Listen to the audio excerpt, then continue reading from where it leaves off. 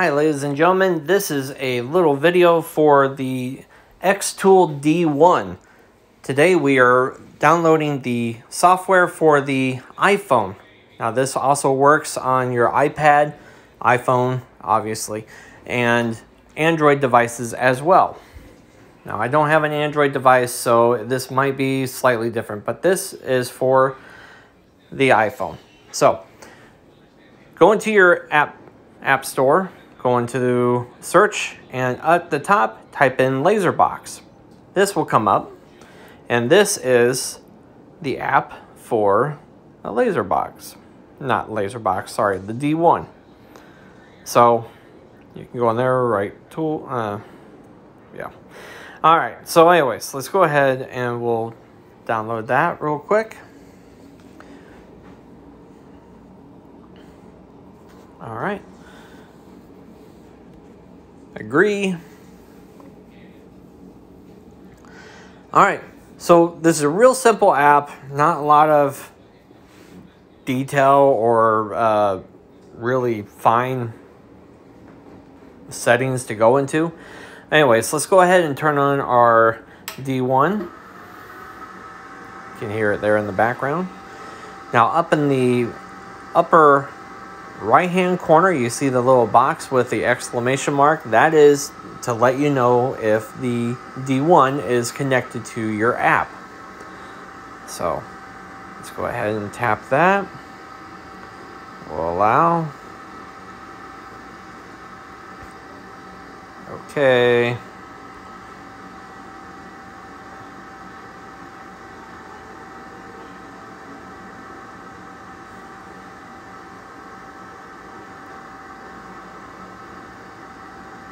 There it is. All right, hit OK. See up now at the right hand corner, it's now a green box with a little laser. We are good to go. We are connected.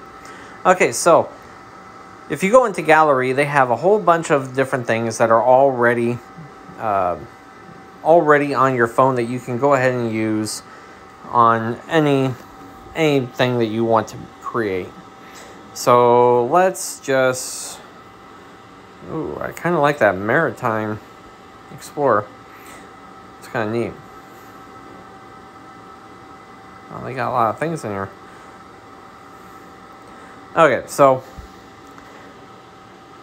let's just select, well, if you come in here to Quick Engrave, you can, oh, sorry. You can come in here and you can select photos, or you can actually capture, so you can actually take a photo. Okay, so I want to take a photo of the D1.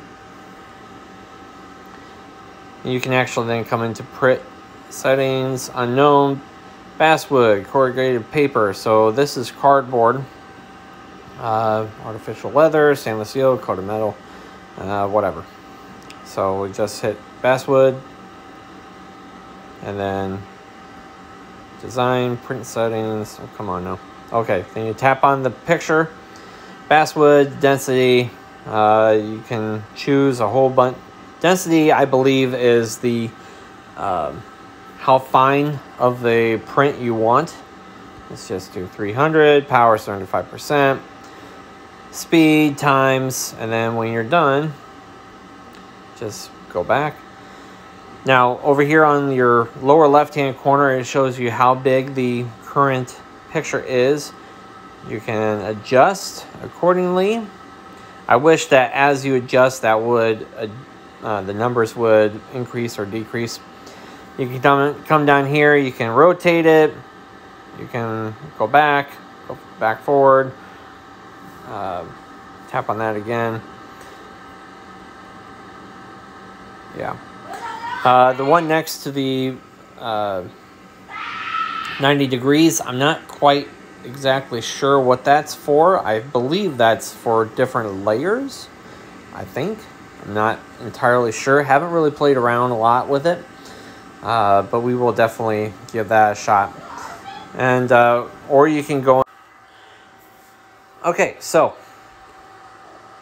like I said, you can then save it or don't save. Not going to save that.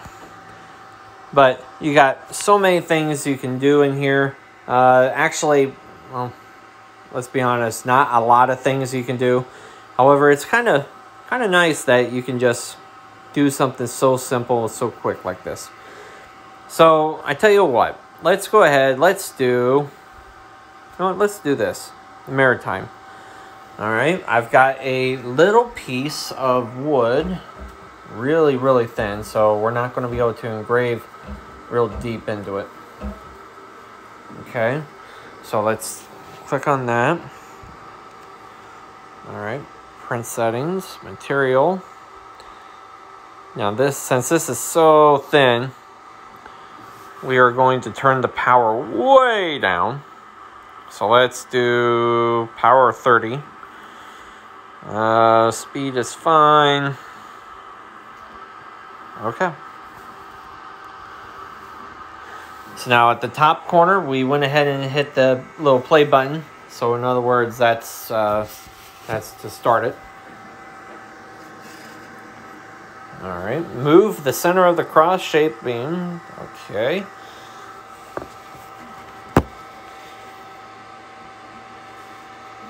Let's speed this up a little bit more.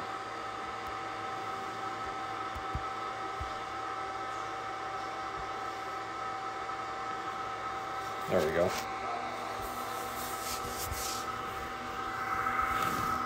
All right.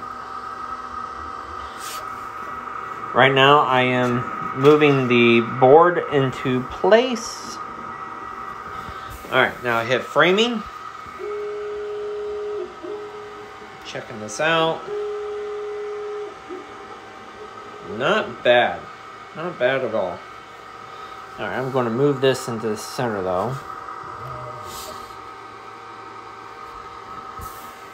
Frame again.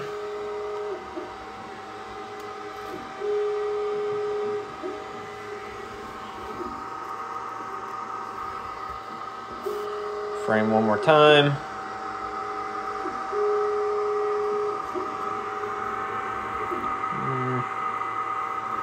All right, I think that's good. Go ahead and hit start. It's uploading to the machine, the D1.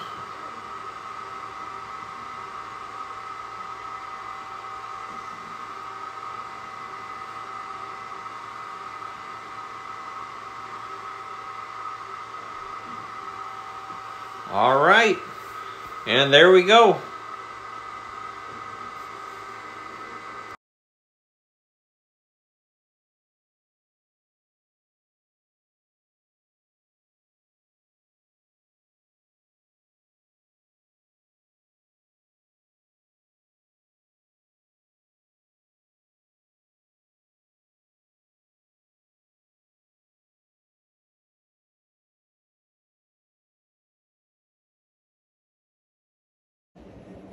And here's the final product.